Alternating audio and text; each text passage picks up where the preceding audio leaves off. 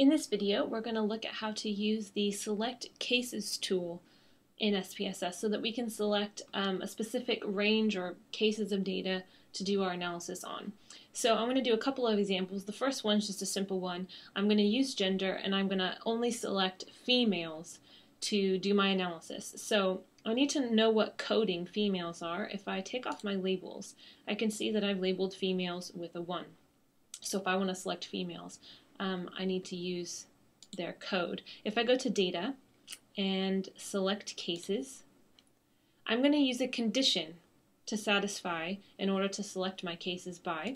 So I'm going to choose that option, click on If, and here I'm going to use gender to specify I want only females. So move over gender equals 1, because 1 is the coding for female.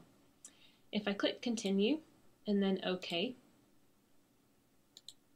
if I go back, I can see that all participants who are male have been slashed out. This means that any analysis I do from this point onward will exclude all male participants. So if I do a correlation or I get some descriptive statistics or make a chart or graph, it's only going to show data for female participants. Once you're done, make sure to go back and unselect those cases. Before we do that, I just want to show you at the end here, SPSS creates a filter variable. And it says selected or not selected. And you'll notice that these selected or not selected correspond to where the slashes are. So not selected gets a slash. These have been coded as 1s and 0s, and this is just for SPSS to know which data to use and which not to use. So do leave that variable in as long as you want to use the filter. If I want to take out the filter, I can just clear that, and then my selection disappears. I can also go back to Data, select Cases, and I can hit the reset button. Now what happens if I want to use a couple of groups from a data set? So I've got this rated skill here, and say I only want to look at fairly skilled or highly skilled. Let's have a look at our coding here for rated skill. If I go over to values, I can see it's unskilled, semi-skilled, fairly skilled, or highly skilled, and I just want to do some analysis on fairly skilled or highly skilled employees. So these are coded as 3 and 4. Go ahead and click OK. And I'm going to go back to Select Cases. And I'm going to do an if condition again. Click on If. This time I'm going to use my rated skill of work.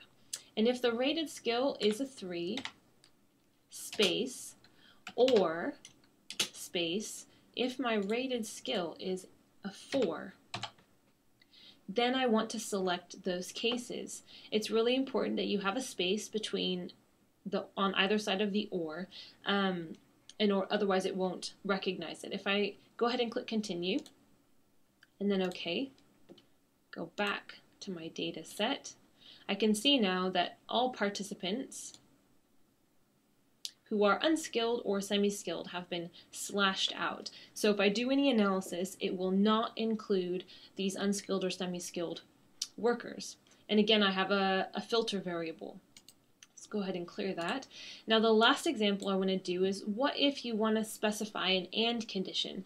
So for example, I want to look at females who are highly skilled. So that's an and, both female and highly skilled. Now, highly skilled is coded with a 4, and remember females are coded with a 1. So if I go back to Data, select Cases, if, I'm going to, actually let's hit cancel, let's reset this. If condition, gender equals 1, and make sure to put a space on either side, rated skill of work equals 4. Go ahead and click Continue. Now one thing I didn't mention before is down here at the bottom you have a few options. You can choose to just filter out the unselected cases, which is what we've been doing. You can copy them to a new data set, or you can just delete the unselected cases. I wouldn't recommend the last option unless you've got backup copies of your data. This is actually useful if, say, you've got a huge data set with lots of people in it. But otherwise I would choose this one or the first option. Go ahead and click OK. Go back to our data set. Again, we can see there's a lot slashed out and only females who are highly skilled are left.